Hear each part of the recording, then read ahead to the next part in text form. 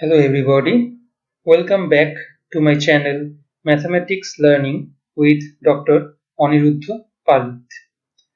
In the last lecture, we discussed about the Bolzano theorem of continuous function, intermediate value theorem and fixed point theorem.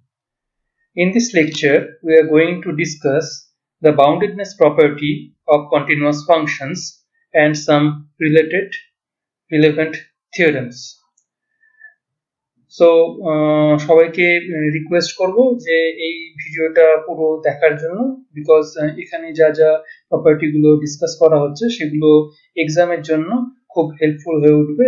শুধু তাই নয়, আমাদের পরবর্তী স্টাডিতেও এই theorem গুলো অনেক জায়গায় বারবার রেফার করা হয়।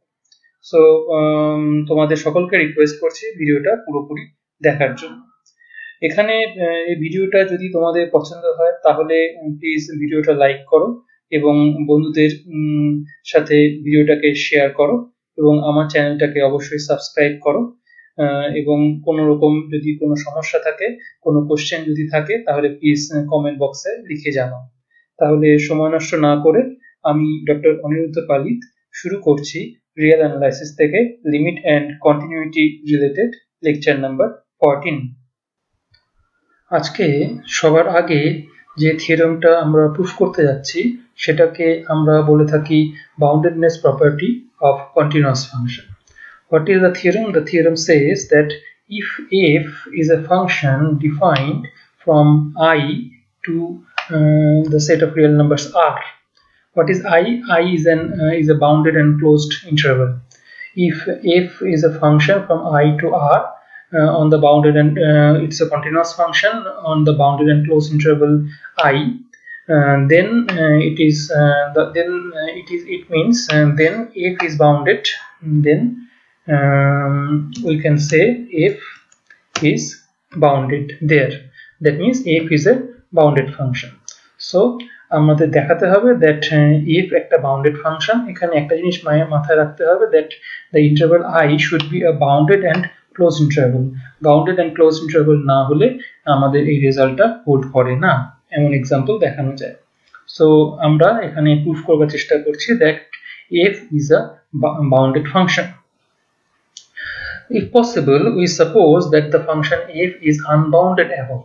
যদি পসিবল হয় আমরা ধরে নিলাম that f ফাংশনটা আপার সাইড থেকে বাউন্ডেড না, তাহলে আমরা ফাইনালি একটা কন্ট্রাডিক্টরি রেজাল্টে এসে পৌঁছাবো।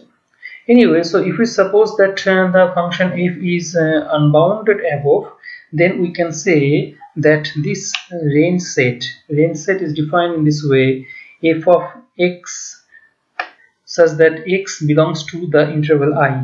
We denote this range set by f of I.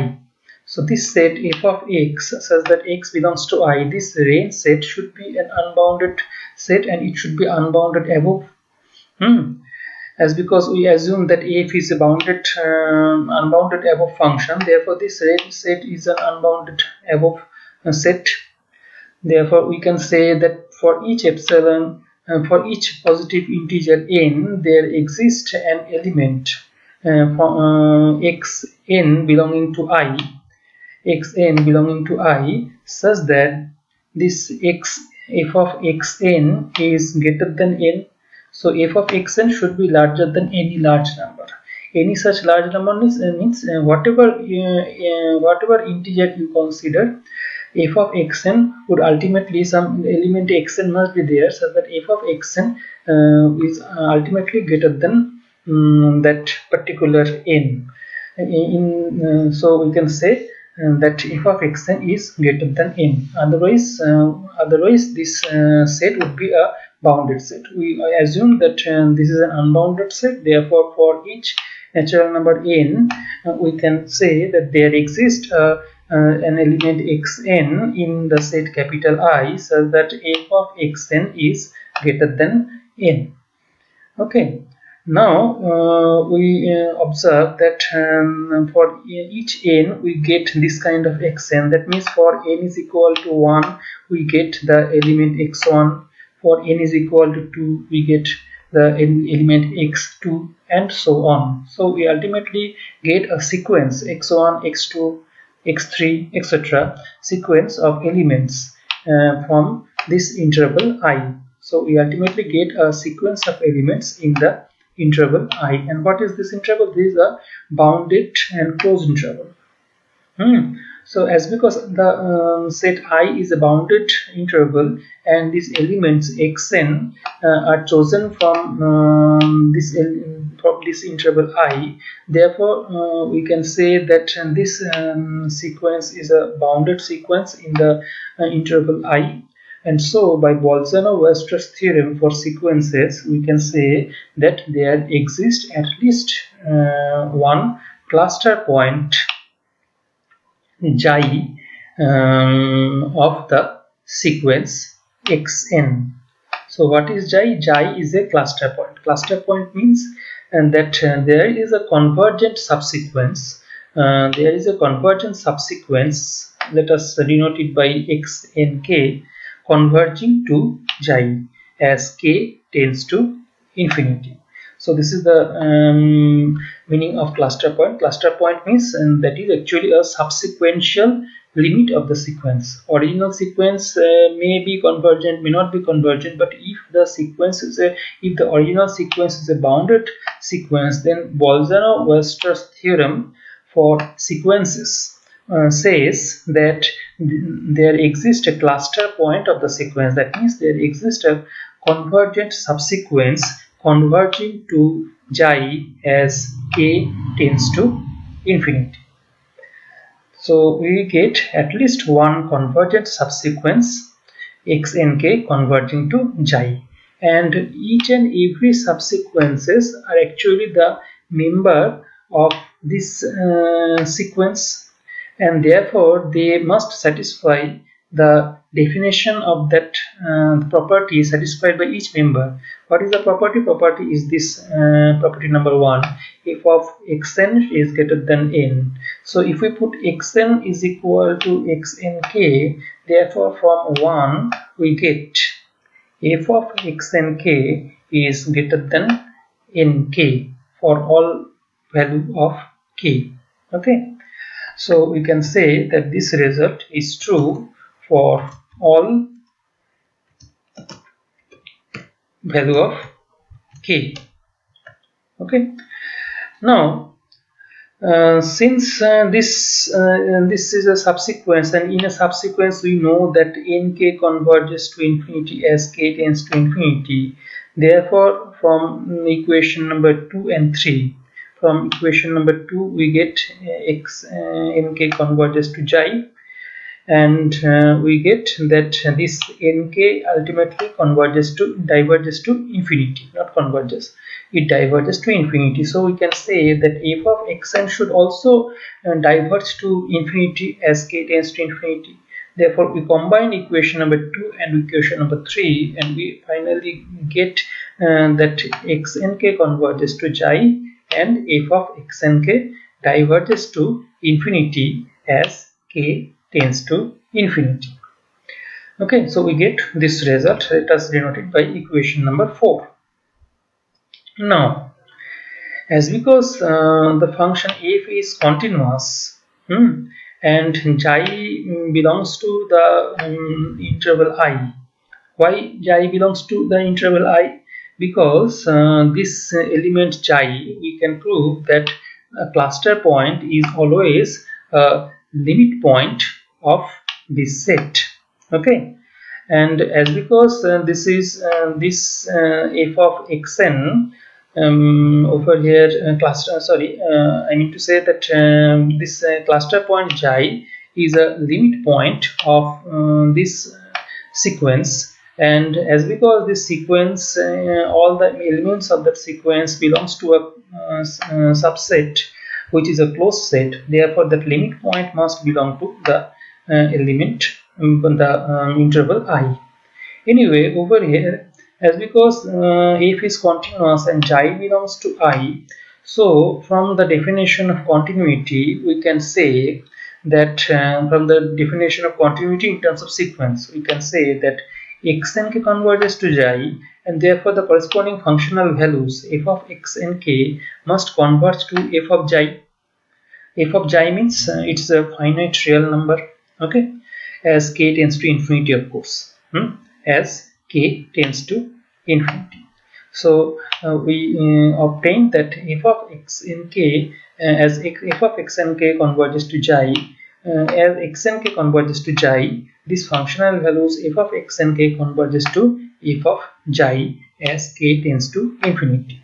But we observe over here that f of x and k diverges to infinity. This is one result, and in the second we get f of x and k converges to a finite number.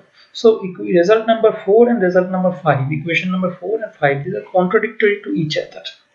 And this contradiction says that our assumption was wrong. What was our assumption? Our assumption was that the function f is unbounded above. Therefore, we can say that the function f must be bounded above. And similarly, we can say that the function f is bounded above. Okay, bounded above on I. Similarly, we can say that applying the same result to the function minus f, we can say that if we assume that the function is bounded below, unbounded below, then we will get again one more contradiction. So applying the result to the function minus f, we can say that the function f is bounded below on the interval I, of course, on the interval I. So the function f is bounded above and below both. That means the function f is a bounded function. Thus we prove that whatever be the continuous function, if it is defined on the bounded and closed set, then the corresponding function f must be a continuous function. So this is called the boundedness property of continuous function. Now we got the result that f should be a bounded function. Fine. If it is a bounded function, then its supremum and infimum must exist. Now we are going to prove one more result related to this supremum and infimum. We involve the supremum and infimum in this proof. What does it say? It says that if a function f is continuous in the closed interval I, closed and bounded interval I, closed and bounded interval I, then there exist at least two numbers, alpha and beta. One is alpha and another is beta in the interval I, such that f of alpha is equal to supremum of the function fx over the interval I, and f of beta is equal to infimum of the function fx over the interval I. So this is the second result that we are going to prove. That means there exists at least one element alpha at which the value of the function becomes equal to the supremum of the function fx, and there exists at least one element beta such that the value of the function at that point beta becomes equal to the infimum value of the function. So we have to prove this result. Now for simplicity, we assume that capital M is equal to supremum of the function f and small m is equal to infimum of the function f. Then we can say that small m less than is equal to fx and less than is equal to capital M for all value of x belonging to the interval I. As because capital M is the supremum and small m is the infimum, therefore fx, the value of fx must lie in between their upper and least upper bound and the greatest lower bound for all x belonging to the interval I. We now suppose, if possible, that there is no element alpha belonging to the interval I such that f of alpha becomes is equal to the supremum value capital M. আমরা assume করে নিচ্ছি that I ইন্টারভ্যালের মধ্যে এরকম কোনো element নেই such that f of alpha becomes is equal to the supremum value capital M, এটা আমরা ধরে নিলাম। In that case we can say that over here this equality should not hold, এখানে এই ইকুয়ালিটিটা হোল্ড করা উচিত না। So if this equality does not hold, then strict inequality must hold. So we can say that f of x is always less than m for all x belonging to the interval I. Okay, so আমরা এখানে বলতে পারবো that m minus f of x is strictly greater than 0. As because it is strictly greater than 0, therefore we can say that 1 by m minus fx, let us denote it by phi x, 1 by m minus fx, that should also be strictly greater than 0 for all x belonging to the interval I. And along with that, as because f is a continuous function, therefore we can say that this function phi should also be a continuous function. Over here you see m is not equal to fx, m is strictly greater than fx, therefore this is never equal to 0, and so we can say that this function phi of x, it is a continuous function on the interval ab. What is AB? AB is actually this interval I. I is equal to the interval AB, A and B. Now, over here, the function phi, it is a continuous function defined on the closed interval AB or the interval I. Therefore, by the previous theorem, we can say that phi is a bounded function, and as because it is bounded, there must exist some upper bound b, let us call it b, such that phi of x is less than b for all x belonging to the interval I. Okay, now what does it mean? It means that phi means as because phi is greater than 0, so we can say that 0 less than this phi x, this is the expression of phi x, and that is less than b for all x belonging to the interval I. Okay, now we make some manipulations. We just invert this inequality, and we ultimately get that 1 by b is less than m minus fx. 1 by b is less than m minus fx for all x belonging to the interval I, and this means that fx is less than m minus 1 by b, and m minus 1 by b, what is this? M minus 1 by b is always less than m for all x belonging to I. So what we obtain? We obtain that m minus 1 by b is an upper bound of the function fx, but m minus 1 by b is an upper bound which is smaller than the least upper bound. By the definition of least upper bound, there should not exist any smaller upper bound. So this result violates the fact that this m is the supremum, that means the least of all the upper bounds, least upper bound. Therefore we cannot obtain this kind of result. It means that we ultimately obtain a contradiction. What for did we obtain this kind of contradiction? Can we contradiction to pelam? Because of our wrong assumption. What was our assumption? Our assumption was that there is no alpha such that f of alpha is equal to m. So we can say that there exists at least one element, at least one. There exists at least one element alpha belonging to the interval I, such that f of alpha is equal to m. So first part is complete, that we obtain minimum 1 alpha in the interval I. We get minimum 1 alpha in the interval I, such that f of alpha is equal to m. Next, we are trying to prove that there exists one more beta, another element beta in the interval I, such that f of beta is equal to m. We again suppose that if possible, we suppose that there is no element beta in the interval I, such that f of beta is equal to m.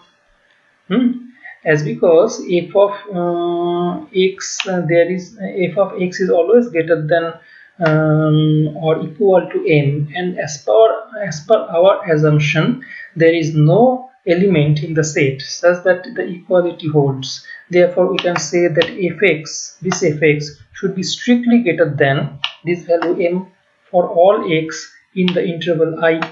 Okay, so we obtain this conclusion that fx is strictly greater than m for all x belonging to the interval I. What does it mean? It means that fx minus m is greater than 0 for all x belonging to I, and so we can say that 1 by fx minus m, that is greater than 0 for all x belonging to I, and we denote this expression 1 by fx minus m as the function psi x. Okay, as because the function f is continuous, so we can say that the function psi is also continuous in the closed interval ab, and therefore the function psi should be a bounded function. And let us denote this bound by capital A, the upper bound. So we can say that psi of x is always less than a for all x belonging to the interval I, and as because psi of x is positive, so we can say that 0 less than psi x. This is the expression of psi x, and that is less than a for all x belonging to the interval I. Now, after manipulation from this inequality, after inversion, we can say that 1 by a is less than fx minus m for all x belonging to the interval I, and so we can say that fx is greater than m plus 1 by a, and this expression m plus 1 by a is greater than m. M plus 1 by a is greater than m for all x belonging to I. So what we obtain? We obtain that m plus 1 by a is a lower bound of the function f. But as per our assumption that m is the infimum or the greatest lower bound, আমরা কি ধরে নিয়েছিলাম? আমরা ধরে নিয়েছিলাম that m is the infimum or greatest lower bound. তাহলে যেহেতু এটা greatest lower bound, as because it is the greatest lower bound, there is no lower bound larger than m. m এর চেয়ে বড় কোনো lower bound থাকতে পারে না. But what we obtain? আমরা কি পাচ্ছি? We get a lower bound m plus 1 by a of the function f, which is larger than m. তাহলে এটা একটা contradiction. এই contradiction-এ এসে পৌঁছাচ্ছে কি কারণে? Because of our wrong assumption. আমাদের assumption কি ছিল? That there is no element beta in the interval I such that f of beta is equal to small m. তাহলে আমরা বলতে পারি, conclusion কি draw করতে পারি? That there exists at least one element beta belonging to I such that f of beta is equal to m. তাহলে এই জায়গা থেকে আমরা conclusion draw করতে পারলাম that there exists at least one element alpha belonging to I such that f of alpha is equal to the supremum value, and there exists at least one element beta in the interval I such that f of beta is equal to the infimum value. তাহলে এইভাবে আমরা আমাদের এই প্রুফটাকে, আমাদের থিওরেমটাকে proof করতে পারছি।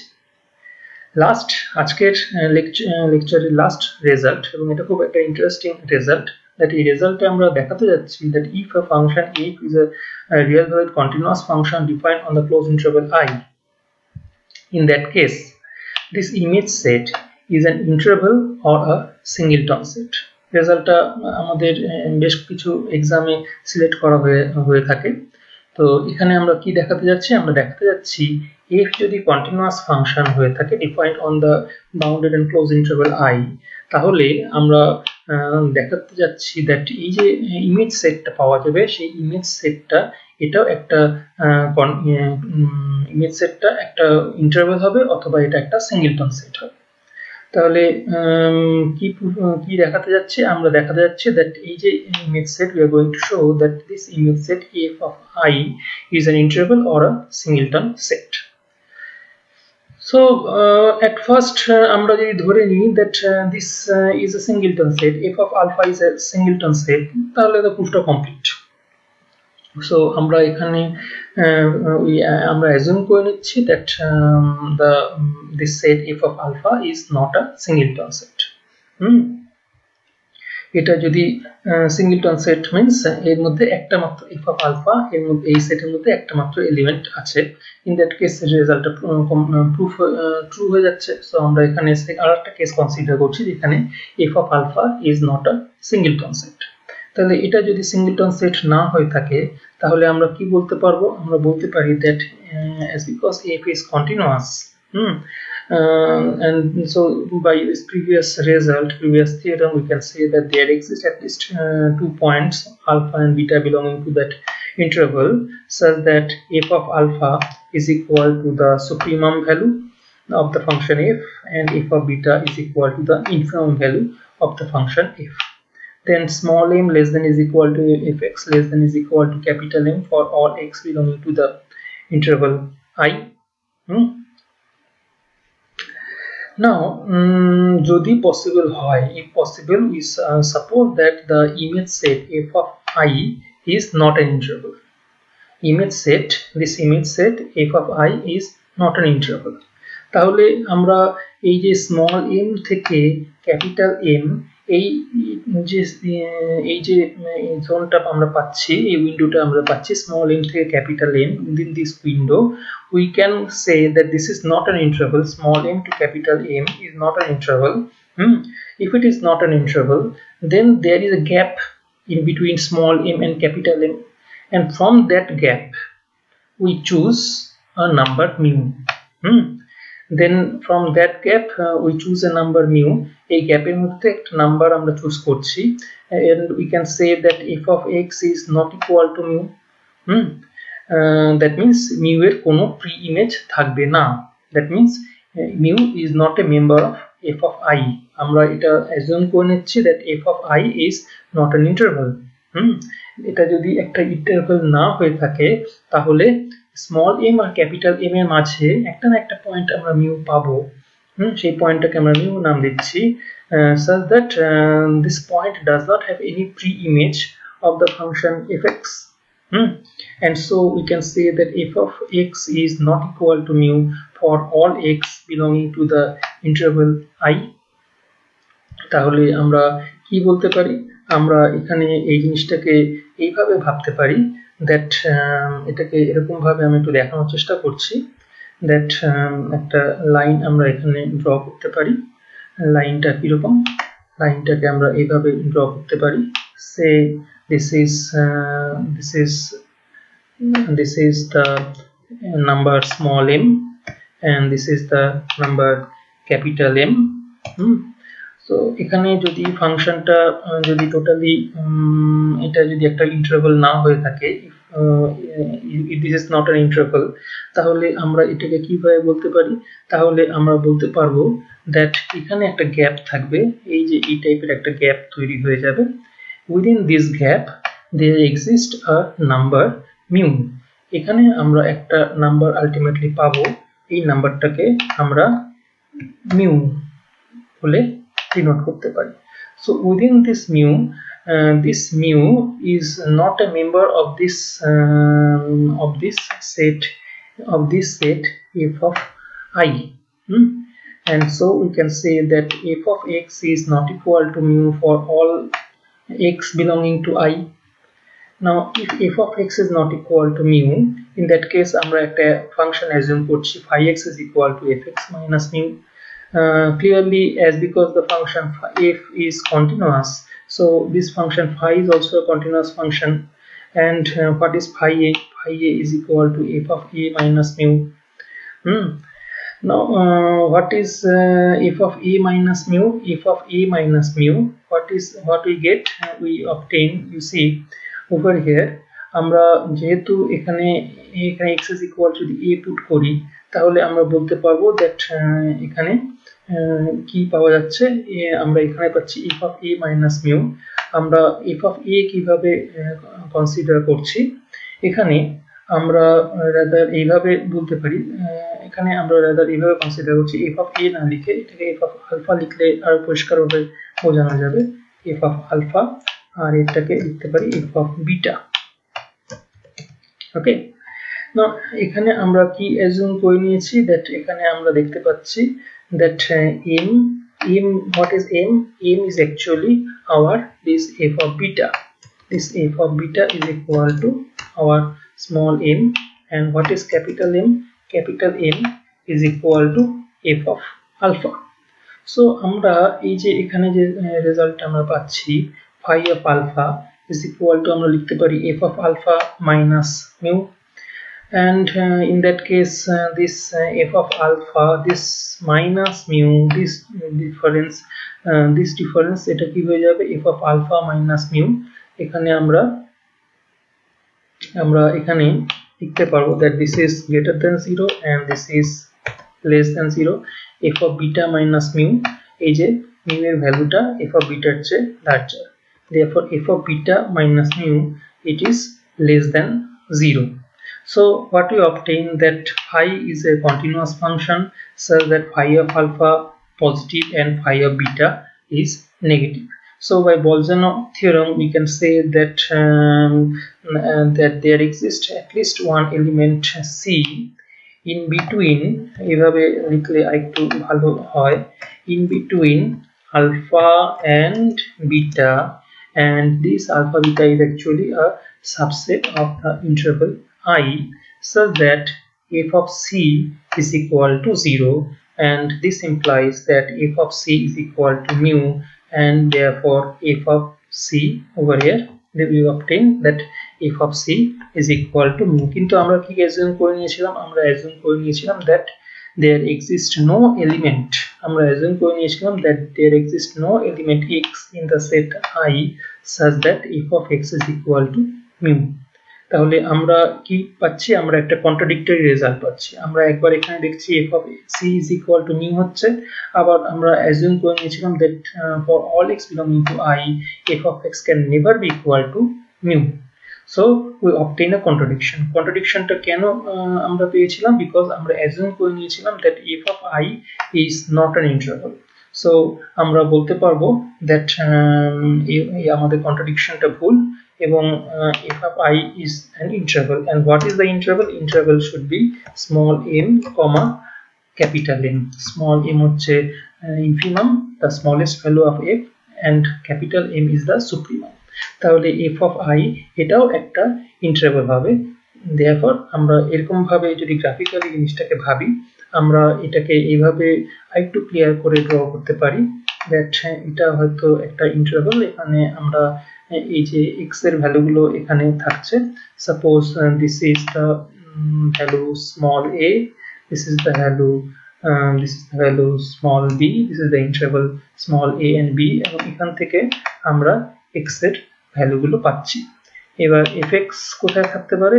f of x তার position এখানে হতে পারে অথবা এখানে হতে পারে। তাহলে আমরা যেটা অ্যাজিউম করেছিলাম that fx এর ভ্যালুটা স্মল m থেকে ক্যাপিটাল m এর মাঝখানে কোনো একটা গ্যাপ তৈরি হচ্ছে, সেই গ্যাপটা এখানে তাহলে তৈরি হতে পারে না। তাহলে আমরা এখানে কনক্লুশন ড্র করতে পারি স্মল m থেকে ক্যাপিটাল m পর্যন্ত একটা কন্টিনিউয়াস, এখানে নিউ এরকম কোনো ভাবে থাকবে না, সো একটা কন্টিনিউয়াস লাইন পাওয়া যাবে। That means ultimately small m থেকে ক্যাপিটাল m, এই যে আমাদের যে ইন্টারভালটা তৈরি হচ্ছে small m comma capital M, this interval, this is a continuous interval, a continuous set.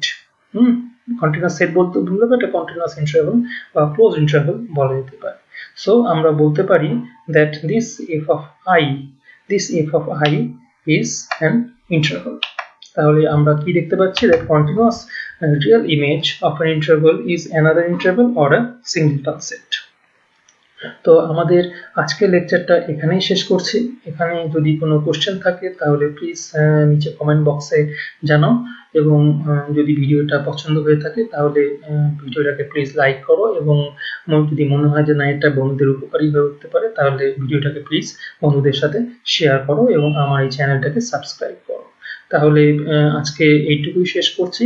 সবাই ভালো থেকো, সুস্থ থেকো, গুড নাইট, থ্যাংক ইউ।